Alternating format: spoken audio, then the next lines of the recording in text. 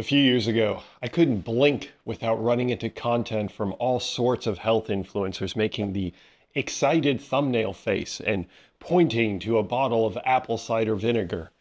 And don't you dare look at my thumbnail. I'm totally unique and not at all doing the same thing. Okay, let's move on and quickly. The point is, health influencers talked about it incessantly and talked about it like it'll regrow limbs. And if you're a certain type of frog, that might be true. But at any rate, I was asked many times to cover it. And in true selfish fashion, I ignored the comments. No, I was just swimming in work and couldn't motivate myself to look into yet another gimmick. But is it really a gimmick? Am I just being a prick? Don't answer that.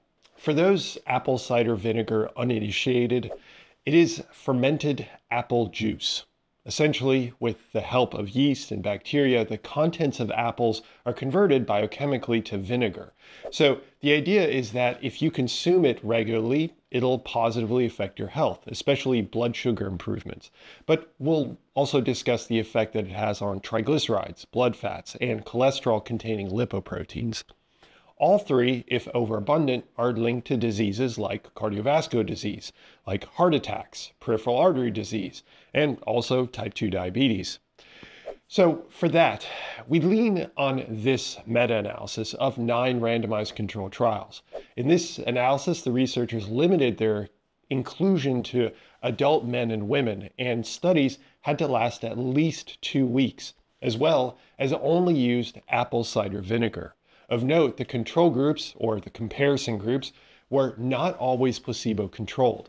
Also, the analysis included mostly studies in type 2 diabetics, but also included some in non-diabetic and generally healthy individuals. So, what did they find? Well, let's give these data a whirl. This is for blood glucose or blood sugar levels.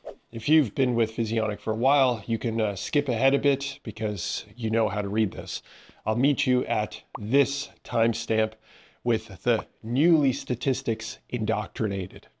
Okay, so we see that the study's on the left side, and then you can see the results on each study, including average results, as well as the spread of the data called a standard deviation, and some additional information on each study. That's all the numbers there.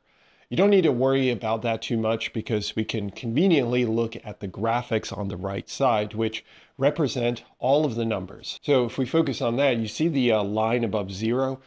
That's the neutral line. If the studies indicated in green boxes and lines move to the left, it favors apple cider vinegar having an effect. And if it moves to the right, it indicates apple cider vinegar worsens blood glucose or blood sugar. That black diamond is the main effects diamond, incorporating all of the studies together. Clearly, it moves to the left, which indicates apple cider vinegar is effective in reducing blood sugar. I'd like to come back to this, though, because there's something here that we should consider. For now, let's go into the cholesterol levels. Cholesterol molecules are packaged in these lipoprotein particles, and if these particles are too abundant, it also is linked to heart disease generally. Here, we're looking at LDL, or low-density lipoprotein data. Now, we can see that the black diamond seems to be in the middle, and the statistics indicate that this is the case. That means there's no effect of apple cider vinegar on LDL-C. Interestingly, there's a small drop in total cholesterol. But what about the other metrics like triglycerides?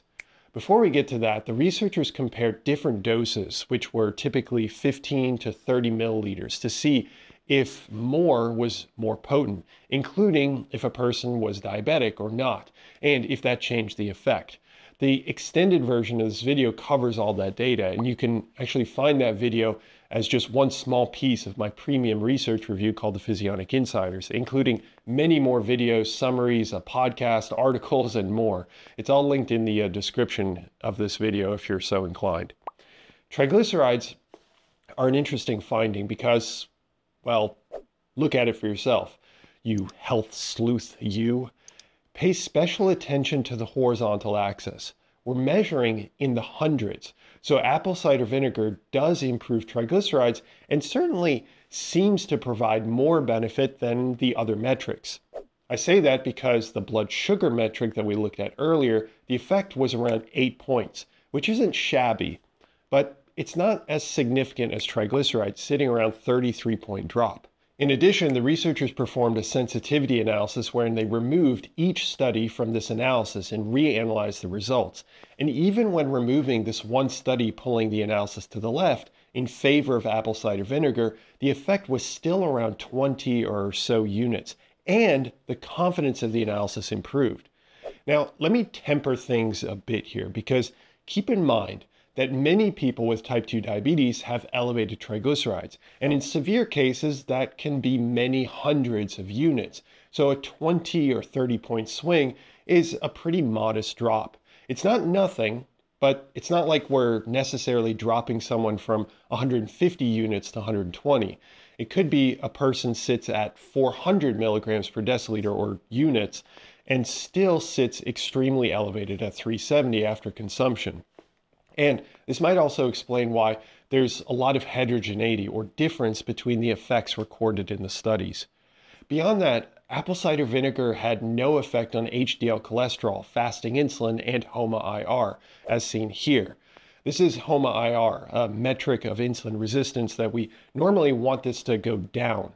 You could argue that the diamond leans to the left, but statistically it's not significant. Now, in defense, this particular analysis only has 3 studies, not the full 9 studies, which would affect if we can actually detect an effect here. So maybe with more studies, we'd be able to detect an effect. Still, as it stands, there's a mild to no effect on HOMA-IR. Also, one more thing. The researchers failed to include in their search for studies the database that houses studies that were not published for various reasons. It's possible that we're missing studies that don't show an effect, and they just weren't included here. So the takeaway here is that maybe we shouldn't be making thumbnails acting all shocked about apple cider vinegar. Even with all these caveats, it does seem to provide an effect reducing blood sugar and total cholesterol and triglycerides. But I would estimate the effect is quite small, and there are many other consumables that have greater effects, like this one. See how I'm making the shocked face? It should be convincing to you to click on that video because I'm so blown away by the results. Maybe if I slapped I lost 100 kilograms in 2 hours, it'd be more enticing, but you aren't that gullible though. So I'll see you over there. Thanks for watching.